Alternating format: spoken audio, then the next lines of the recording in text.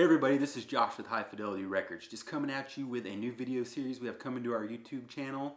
We're doing some shootouts, and today we're doing a rock classic, a 90s classic, a grunge classic. Bam, Nirvana, Nevermind. This is actually an original copy, straight out of the 90s, and this is going to be going up against the Bernie Grundman cut, pressed at Pallas.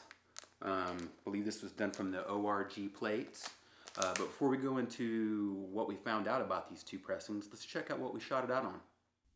First up, for power, we're rocking with the Macintosh 6700 receiver, pumping out an amazing 200 watts per channel.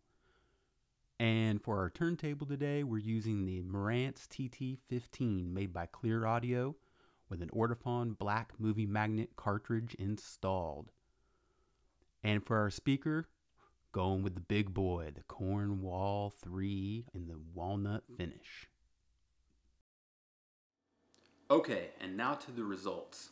First up, I'm going to say the Bernie Pallas pressing is killer. It's on great, clean, quiet vinyl. It's super dynamic, and it's very affordable compared to the original. So if you're like, I like this album, I want it in my collection, but I'm not really wanting to shell out the big bucks for the original, the Pallas Bernie cut is certainly the one.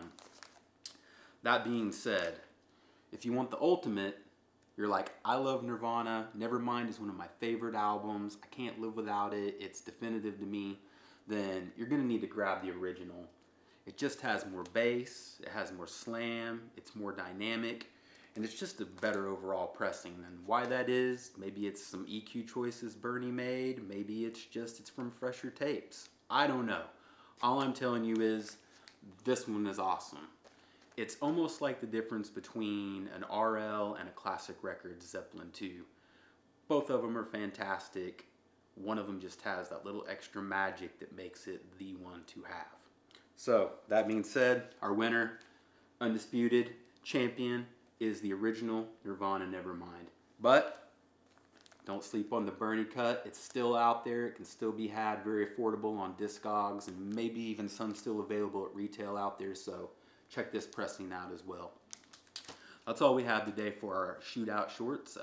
Please hit the subscribe button down below. We're going to have a ton more coming up for you, and appreciate you guys joining me. Thanks.